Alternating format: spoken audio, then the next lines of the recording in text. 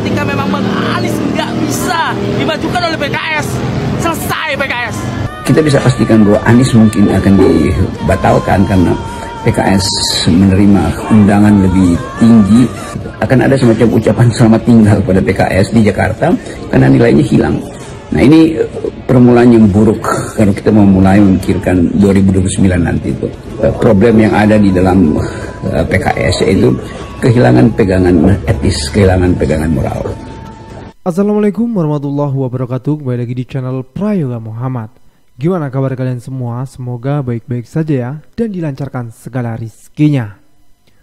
Akhirnya Pak Anies tidak bisa mencalonkan diri sebagai gubernur DKI, di mana sepertinya Pak Anies ditinggalkan oleh partai PKS, Nasdem dan juga PKB, yang selama ini tiga partai tersebut sudah mendeklarasikan bahwasanya untuk mendukung Pak Anies Baswedan. Apalagi PKS ya teman-teman semua, yang selama ini menjadi oposisi. Dan juga kemarin di Pilpres beliau mendukung sekali Pak Anies Baswedan sehingga PKS mendapatkan banyak kursi. Tapi nyatanya hari ini justru sepertinya PKS akan mengkhianati Pak Anies Baswedan. Apakah ini bisa disebut dengan pengkhianatan? Ketika nanti PKS meninggalkan Pak Anies Baswedan, maka rakyat akan meninggalkan PKS nanti di 2029. Itu hukuman untuk PKS. Tapi kita doakan saja teman-teman semua, karena ini masih ada waktu ya, berapa hari lagi ya, sekitar 2 minggu ya, untuk menentukan apakah PKS akan kembali mengusung Pak Anies Baswedan dan Pak Anies bisa maju di Pilgub DKI atau sebaliknya. Setelah Kim Plus memberikan sesuatu kepada partai-partai ini sehingga PKB, Nasdem dan juga PKS merapat, maka Pak Anies tidak mendapatkan perahu untuk maju di Pilgub DKI. Sayang sekali ya teman-teman semua, karena kita tahu ya kemampuan dari Pak Anies Baswedan yang sudah teruji, di mana kemarin ketika beliau menjabat sebagai gubernur DKI, banyak sekali warga DKI yang tertolong karenanya. Oke teman-teman semua, kali ini kita akan membahasnya ya, karena banyak banget ini netizen yang mencoba untuk speak up, mengungkap. Bahkan ada netizen pun yang sampai menangis membicarakan soal Pak Anies Baswedan, hingga Bung Rocky Gerung menyentil soal PKS. Oke teman-teman semua, kita lihat videonya. Kalau saya ke Jakarta, saya akan mencintai Jakarta dengan seisinya, termasuk Dejek, termasuk Persija, termasuk apa. Itu mah rumus apa ya, tata kerama dari orang baru masuk ke sebuah rumah kan? Nah, kira-kira begitu. Nah ini nih menjadi pertanyaan juga nih, kenapa Ridwan Kamil bener-bener Pak Anies Baswedan yang jelas orang Jakarta, yang tentunya mengerti Jakarta dan mencintai Jakarta sepenuh hati. Tapi kalau Pak Ridwan Kamil apakah akan jadi The Jack Mania? Ini pertanyaan besar. Kita lanjut lagi guys. Yang hari ini ketika memang PKS memang lepas sudah selesai. Artinya kita barang ini berlian banget ini ya. Ini nggak bisa pegang ya, nggak bisa dimajukan lagi. Ini sungguh kita. Saya cuma berharap sama teman-teman PKS. Ini masih punya waktu ya. Ini tanggal berapa sekarang? Tanggal 10 kan? Iya. Masih punya waktu 2 minggu lagi. 17 hari. 17 hari ya, 2 minggu lagi. Ya. Berharap kita sama teman PKS semuanya, sama pimpinan PKS ya. Ini kasihan warga Jakarta semuanya ya. Kalau boleh bilang keluarga saya pun PKS. Jadi ketika memang Bang Anies nggak bisa dimajukan oleh PKS, selesai PKS. Terus terang selesai. Saya akan saya nggak bisa. Kita cinta sama Bang Anies ya, kita juga cinta sama PKS, tapi bukan begini caranya PKS. Ketika endingnya semuanya diselesaikan sama PKS, semuanya mundur satu persatu, selesai. Kita nggak punya lagi Jakarta, nggak punya berlian lagi. Gimana coba? Aman ya, kekurangan waktu untuk mencari dukungan, PKS membuka peluang untuk mendukung Ridwan Kamil. Aduh politik dinamis banget. Kemarin padahal udah pada pede tuh, pengen deklarasi. Sekarang ujung-ujungnya malah klarifikasi. Padahal singkatan namanya udah keren. Anies Sohibul Iman disingkat jadi aman. Ternyata dukungannya nggak aman. Aduh, ini buat para pendukung yang sabar aja, nggak usah kecewa kok sama politik. Namanya politik itu dinamis, nggak ada yang namanya musuh abadi. Tapi ini ramalan gua bersama komisi.co, dicatat baik-baik. Pak Anies akan mundur dari pencalonan, PKS akan bergabung bersama Kim menjadi Kim Plus, dan Pak Anies akan mendukung Pak Prabowo. Catat baik-baik. Ya tapi kan namanya ramalan, bisa benar, bisa salah. Yang pasti cuma satu, PKS juga butuh kursi. Udah sih, nggak usah nyalon lagi lah. Udah kalah ya udah. Gue tuh capek gara-gara ini orang nyapres, kalah lagi. Sekarang di video gue selalu ada aja yang komen anak abah, dikit-dikit anak abah. Belum pernah sekalipun di video gue bahas Anies Baswedan, apalagi muji-muji gitu. Tetep aja dibilang anak abah. Apa sih korelasinya coba? Ntar kalah lagi tambah gacor lagi komentar anak abah ini. Kritik Jokowi sama dengan anak abah. Goblok. Selamat pagi warga Jakarta, selamat pagi Pak Anies.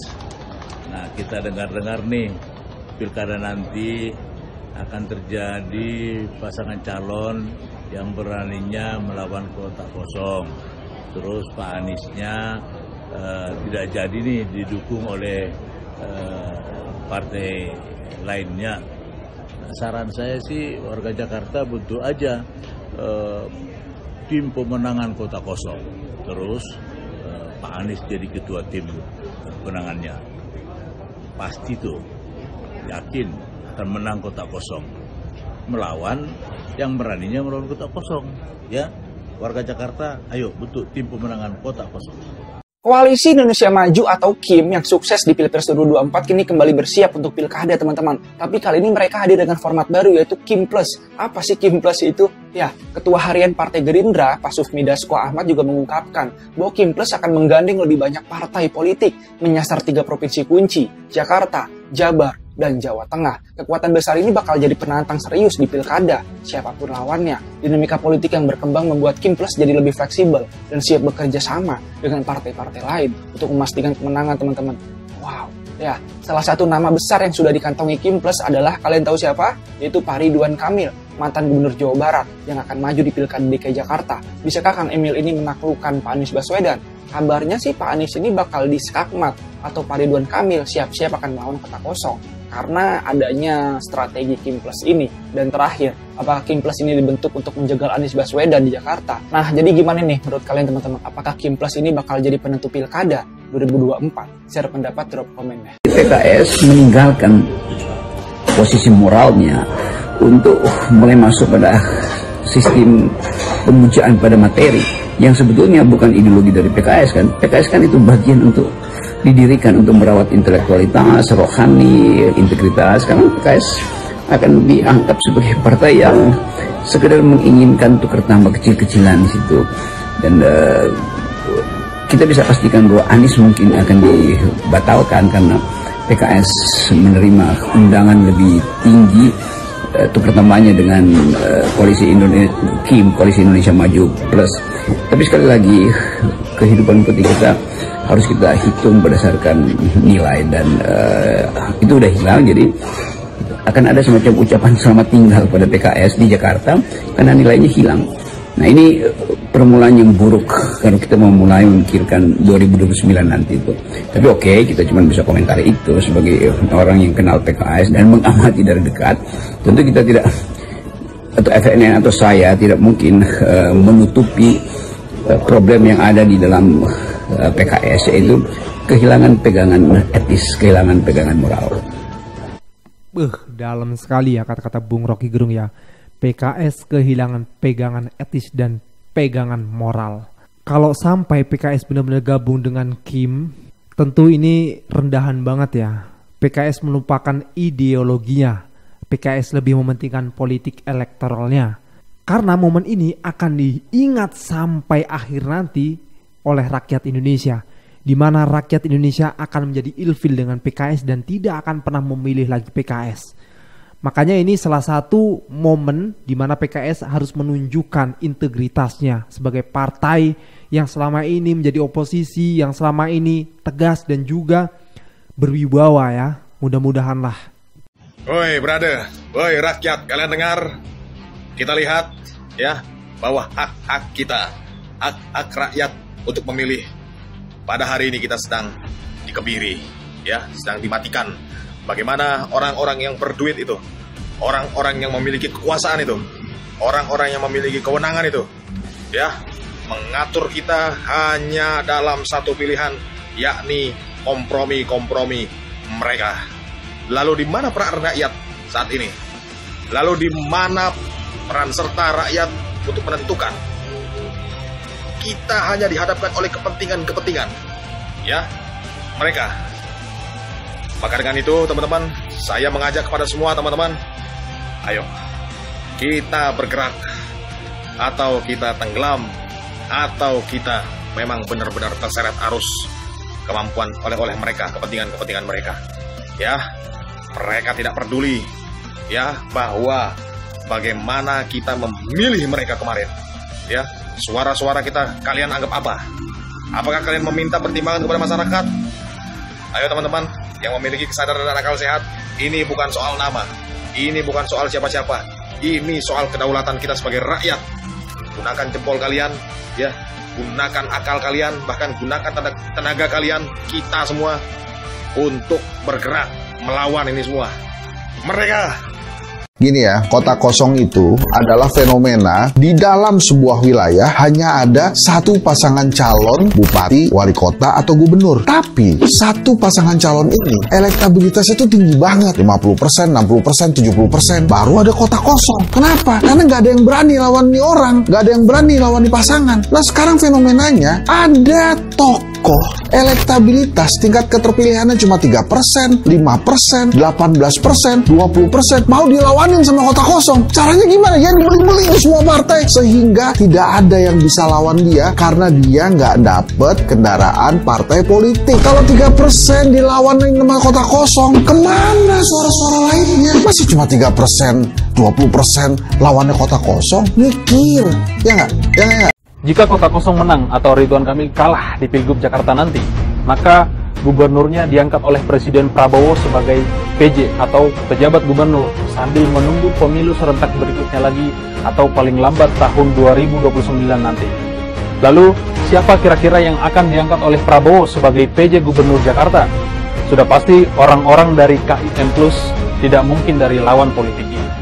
Bisa jadi Kaisang atau ponakan Prabowo seperti Budi Jiwandono atau Rahayu Saraswati.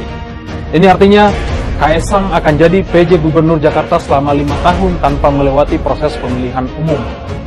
Jadi, meskipun skenario kota kosong atau calon boneka KIM Plus ini gagal, tetap saja ujung-ujungnya akan menguntungkan KIM Plus juga karena PJ Gubernur diangkat oleh Prabowo yang pastinya dari lingkaran KIM Plus. Wah, kalau kayak gini ceritanya mah maju kena mundur kena nih ya. Rakyat sebagai rakyat bingung nih. Pengen memilih tapi tidak bisa memilih karena yang mau dipilih nggak bisa masuk karena adanya KIM Plus, partai-partai diborong semua. Waduh. Semakin buruk saja ya demokrasi ini. Tapi memang benar sih, banyak yang mengatakan Pak Anies itu karena tidak punya partai. Harusnya Pak Anies ikut atau masuk ke partai atau buat partai sendiri. Itu mungkin lebih jos lagi ya.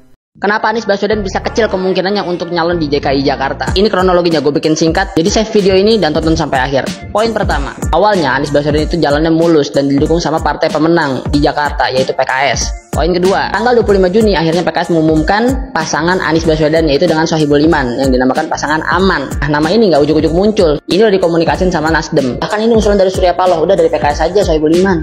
Nanti ayo nyusul dukung. Poin ketiga, akhirnya benar Nasdem itu ngedukung, tapi dukungannya hanya untuk Anies Baswedan, calon gubernur. Calon wakil gubernurnya nggak disebut siapa, tapi intinya jangan dari Nasdem. Harusnya untuk Anies Baswedan nggak usah bingung-bingung milih siapa ya, karena Nasdem bilang jangan dari dia, ya berarti dari PKS.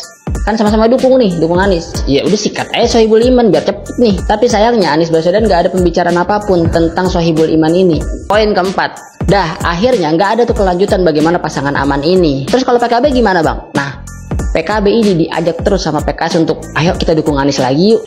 Ayo dong, nih dukung Anies lagi nih. Gampang ini mah Jakarta menang kita. Tapi sayangnya PKB diem aja, nggak ada respon. Ya karena waktu itu Caimin juga lagi pergi haji.